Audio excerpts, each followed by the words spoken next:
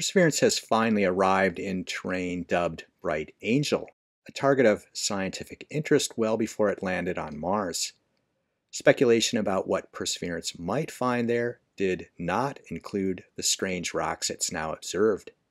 On this episode of Mars Guy, Perseverance has been on the move lately, cruising up the ancient river channel called Neretva Vallis toward the Bright Angel feature.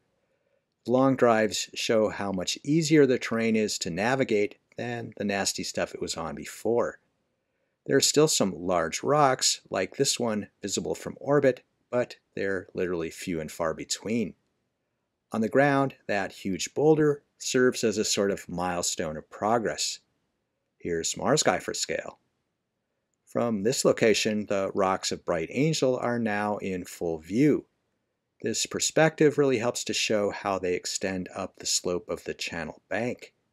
It's not yet clear whether they were deposited that way or if they were exposed when the Neretva River cut down into them.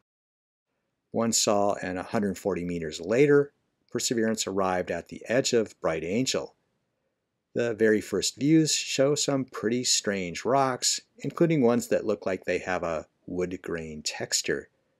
But rest assured, they're not petrified wood. We're likely seeing mineral veins like these I sampled at the edge of the Atacama Desert that formed after mineral-rich water percolated through fractures in sandstone.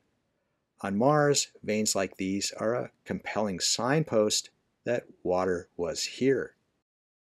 Higher resolution views from Mastcam Z show how erosion leads to some really bizarre shapes.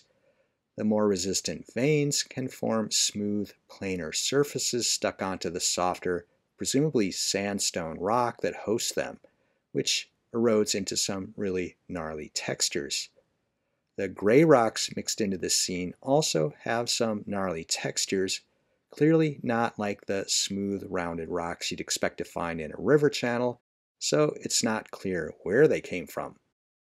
This one made me wonder if the gray rocks were there first and the sandy sediments that formed the tan rocks were deposited later, but this is probably just a fortuitous placement of these two rocks. It's surprising, though, just how ragged some of the gray rocks are.